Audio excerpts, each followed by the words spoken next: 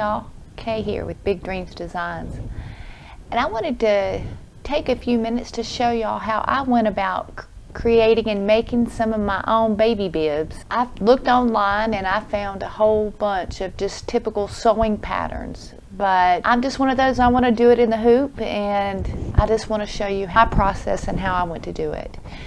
The first thing that you need is the pattern. So I went and did a Google search online, and I found one on a blog at www.marymarthamama.com, and she created this pattern, and it was a free pattern that you could download as a PDF. Now we know that Stitch Era does not open PDF files, so how I go about getting the image is Windows computers have what they call a snipping tool, and it's just an app that's just in the system. Hit new, and then you just select whatever part of the image that you need. Now I accidentally cut that one off, but you get the idea, and then you would save it to your hard drive here, and I've already done this, so let me show you what we do next. Okay, we open up our Stitch Era. We go to artwork and open image. Here is my template. The first thing we're going to do is I'm going to convert this to a vector. We only need 2 colors. We're going to hit filter, vectorize, and return. Now the next thing that I do in order to get a shape here is I'm going to go to here. I'm going to go to auto trace, and I'm going to zoom in here and select that image right there. You can see the marching ants around the design. I'm going to hit enter, and there is our design. Now I'm going to go in and I'm going to delete all of the initial vector designs that we did and keep just the red one. We're going to take this design, we're going to right click copy, right click paste.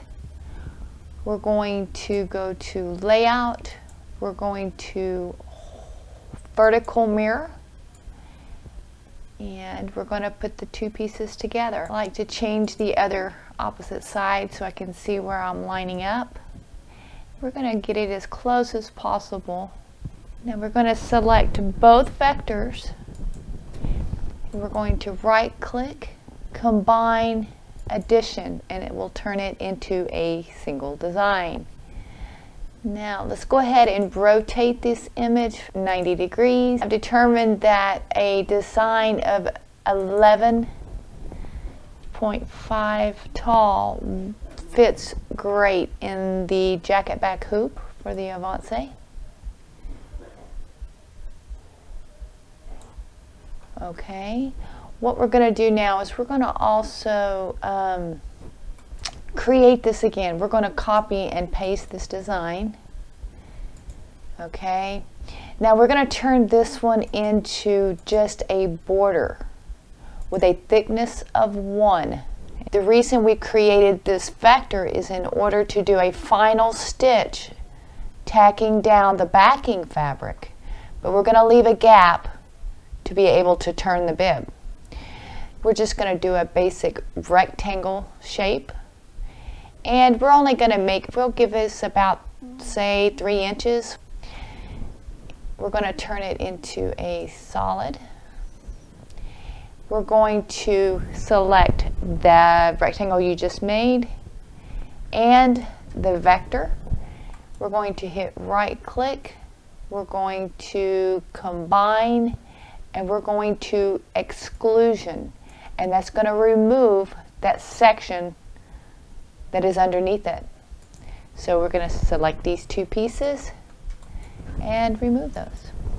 Now that we have our vectors created, we're going to go to embroidery, path with running stitch, and I'm going to select that and hit enter. There is our initial tack down. Okay, now we're going to go ahead and do our last tack down stitch. We're going to go to embroidery, embroidery path with running stitch. We're going to go to auto trace center path.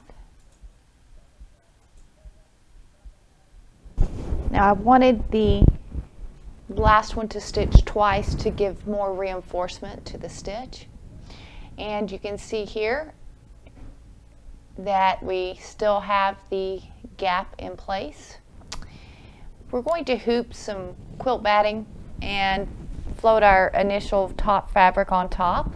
So let's quilt this. So our next thing that we're going to do is we're going to go to embroidery, uniform area, and area with texture.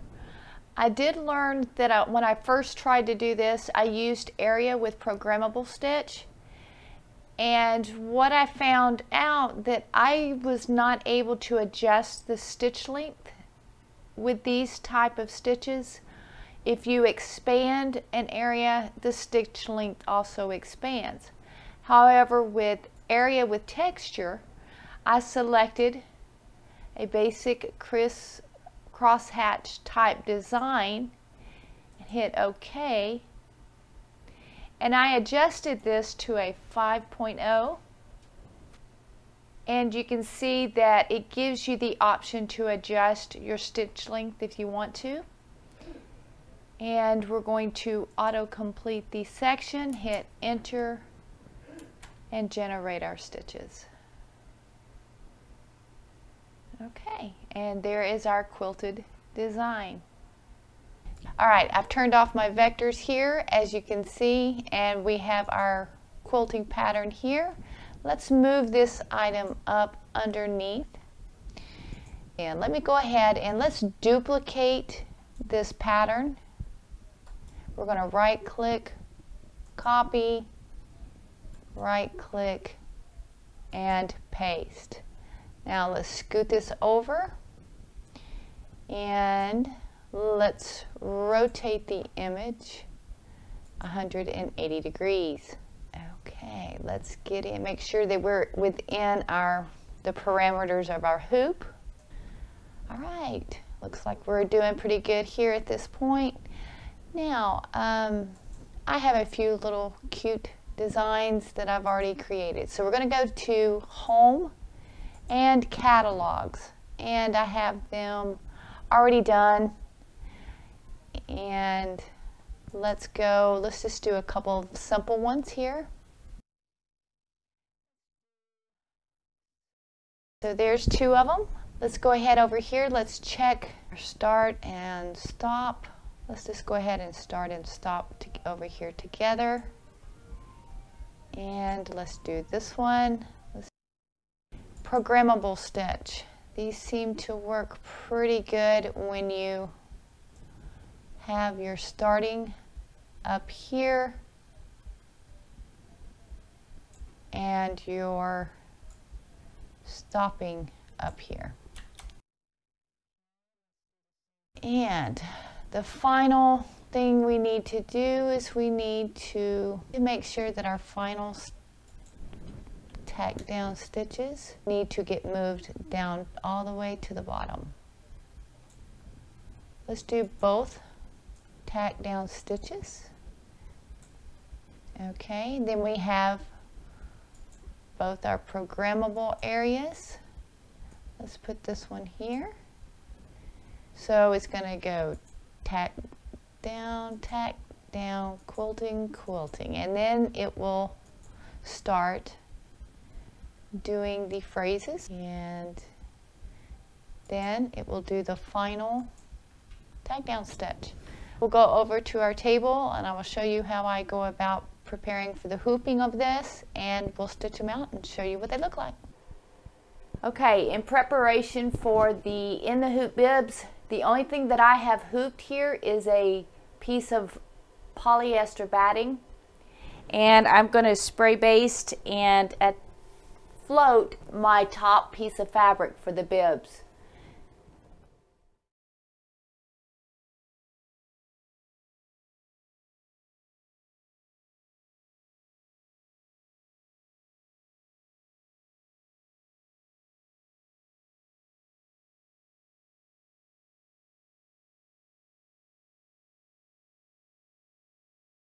Okay, we've stitched out our design. I'm going to go in here and I'm going to cut this out.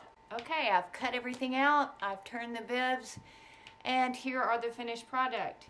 When you are cutting them out, I would advise that you leave an extra material in the gap area on both the front and the back. It does make it easier to be able to turn it in and be able to stitch those down. So the last thing that I would do to these is I would go around with my sewing machine, go along the edge and just do a top stitch. I would add a snap, Velcro. You can add any of those things to it, but I have some snaps, so I will just attach a snap. And we have finished our In the Hoop bibs. Appreciate you watching, and I hope you learned some.